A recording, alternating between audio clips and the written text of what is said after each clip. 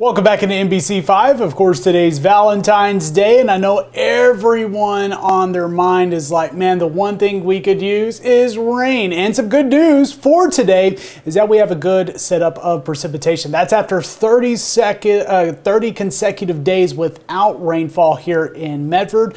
That stretch beating the old record by 10 days. Now, again, we have that set up for precipitation today. Might even continue with some light showers overnight tonight, some possible snow for parts of our area. And what you are seeing is we're going to be drying out but staying chilly next few days. We do see the chance of additional precipitation as we're getting into Sunday and to start next week. Fantastic news for our area. We're seeing a few more rounds of rain in our area. But something else is the cooler temperatures. We're going from these 60s and 70s of this weekend to the upper 40s and lower 50s the next couple of days. So a big drop off in high temperatures. And there's the cold front moving up into the Pacific Northwest with the upper level system. You're seeing that better coverage of rain and snow up to our north at the moment. We are starting to see a few hints of light precipitation just now up in towards Douglas County. But we're going to see a little bit better coverage as we're getting through this morning into the early afternoon hours. Some snow expected along the Cascades, and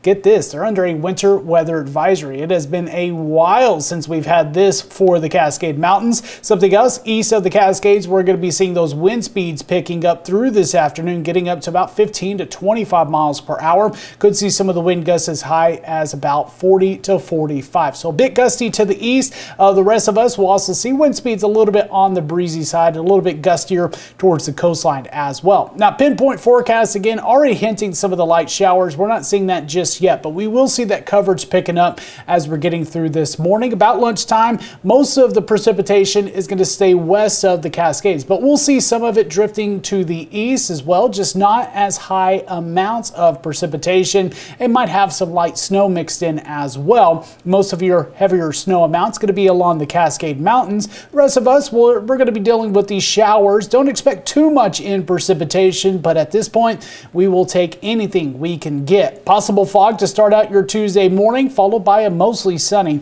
afternoon. Again, rain amounts, most of us about 1/10 to maybe 2/10 of an inch of rain. Some spots might get closer to 1/3 to 1/2 of an inch, especially towards the coastline. Talking about snow, we're seeing that along the Cascades up to around 4 to 6 inches for Crater Lake, Lake of the Woods.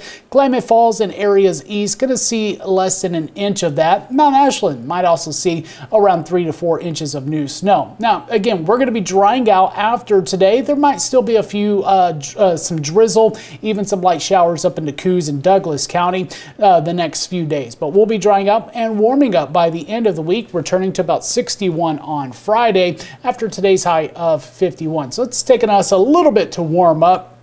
And morning temperatures, teens and 20s for the Klamath Basin, highs only in the 40s, but returning to some 50s by the end of the week. Mount Shasta, Northern California, again, going to see some of the showers and snow along the mountain. Bit gusty today with a high of 54, dropping to 48 tomorrow. That's pretty common through the rest of this week. You're seeing coastline, upper 40s, low 50s, mid 50s by the end of the week. And again, showers today, windy today. Also seeing morning fog and drizzle next couple of days.